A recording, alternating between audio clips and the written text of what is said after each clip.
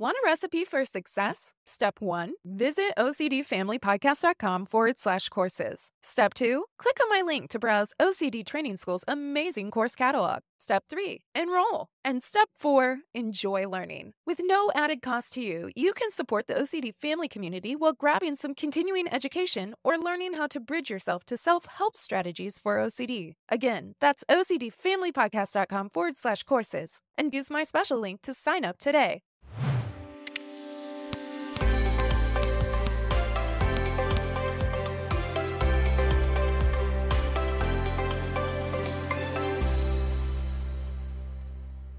Hey fam! Welcome back to the water cooler for our final episode of Season 2.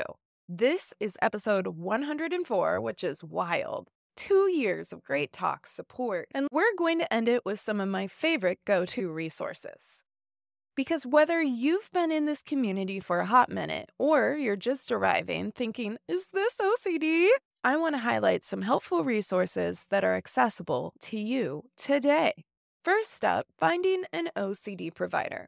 We actually had an entire chat on finding an OCD specialist that I'll link in this episode's blog over at ocdfamilypodcast.com. Whether you're looking for someone trained in inference-based CBT or exposure and response prevention, or if you're just like, girl, I don't even know what I need, but point me in the right direction, I've got your back. And a quick link over to all the info you need. Next, community support. Sometimes just knowing we're not alone or connecting in our virtual neighborhood is so helpful. So I'm going to highlight a few of my faves. First, over on X, you can check out OCD Talk Hour.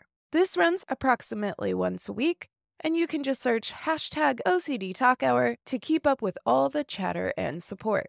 A shout out to Sam Dobby out of the UK doing his thing and keeping this conversation going and flowing. Another resource that I love is the Autistic Dream Realms Project. This is a great resource created by two powerhouse creators, Autistic and Living the Dream and Autistic Realms. They discuss the intersection of OCD and being autistic, raising awareness, advocacy, and facilitating an important ongoing conversation to build better neurodiversity affirming care. Again, I'll have all those notes over on this episode's blog, but definitely check them out.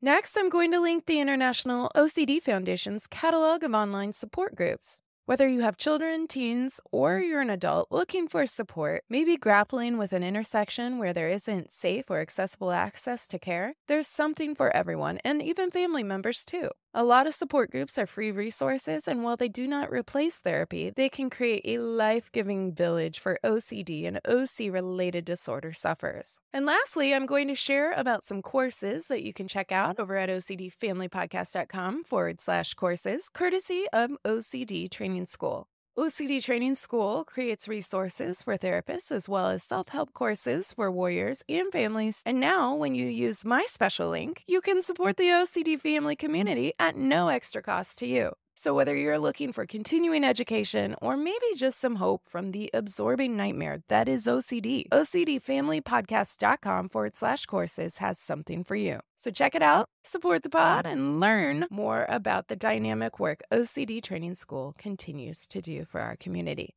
All right, while there are countless additional resources I could mention, we'll park it there for now. OCD is overwhelming enough, and the decision fatigue can be real when you're trying to wrap your mind around not just OCD, but surviving today. Just remember, you're not alone. We are better together. And I'll see you in Season 3.